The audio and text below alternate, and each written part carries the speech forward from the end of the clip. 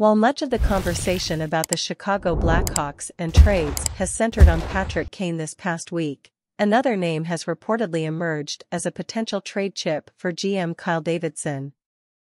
According to Pierre Lebrun of The Athletic's tweet, defender Jake McCabe could top the list of rival teams needing help on the blue line.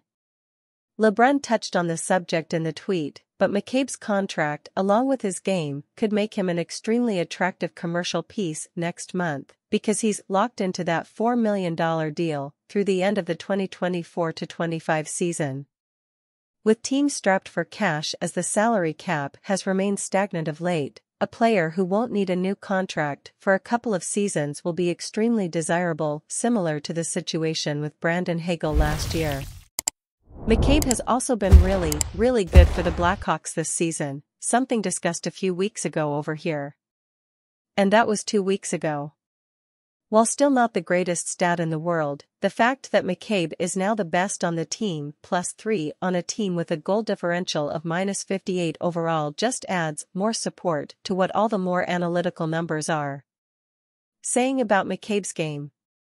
Put all those numbers together and they add up to this solid player card from the JFresh Hockey website.